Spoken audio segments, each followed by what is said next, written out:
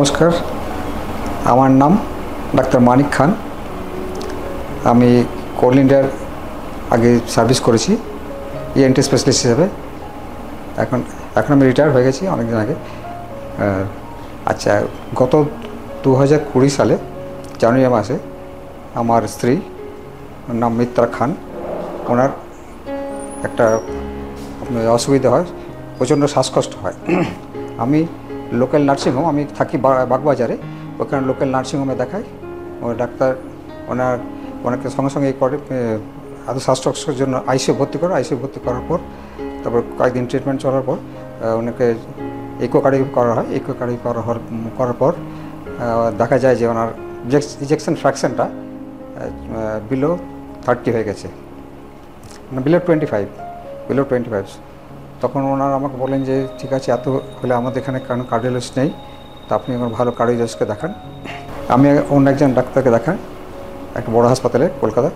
সেখানে ওনারা দেখে প্রথমে মেডিকেল ট্রিটমেন্ট করেন।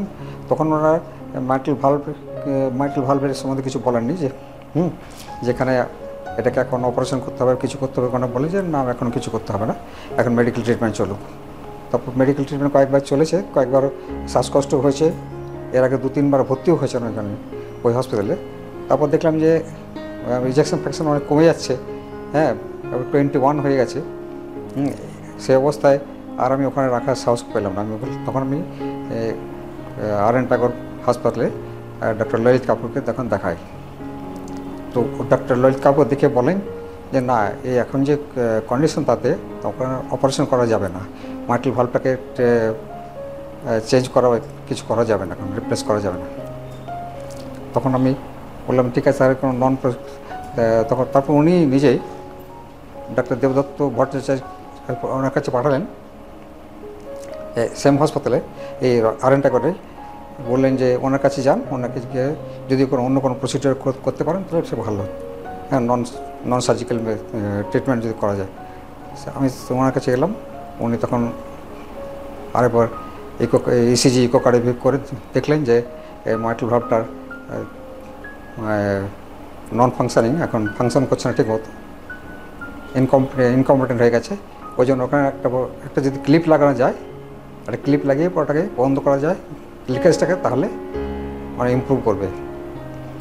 উনি যেটা করেন, তারপর উনি একটা এস্টিমেট দেন। আমরা এস্টিমেট ওই মরিজার ঠিক আমরা এগ্রি করার পর তারপর উনি অপারেশনটা করার জন্য একটা ডেট দেন। গত বৃহস্পতিবার 13ই এপ্রিল অপারেশনটা হয় আর কি। এখন অপারেশনটা খুব সাকসেসফুল হয়েছে, খুব সুন্দর অপারেশন হচ্ছে। এখন কোনো লিকেজ নেই, এখন পেশেন্ট খুবই ভালো আছেন। আর হসপিটালের পরিষেবা খুবই সুন্দর, কোনো অসুবিধা হয়নি, কোনোদিন কোনো অসুবিধা হয়নি। আর ডক্টর ভট্টাচার্য প্রতিদিন এসে দেখে গেছেন, জিজ্ঞেস করেছেন পেশেন্ট কেমন আছেন, এসব প্রত্যেক দিন আর প্রতিদিন করেছেন, ব্রিফ করে গেছেন যে কী করতে হবে, এসব করতে হবে বলে গেছেন। এখন পেশেন্ট খুবই ভালো আছে। আজকে পেশেন্টের ছুটি, আমরা কিছুক্ষণের মধ্যে পেশেন্টকে নিয়ে যাবো বাড়িতে।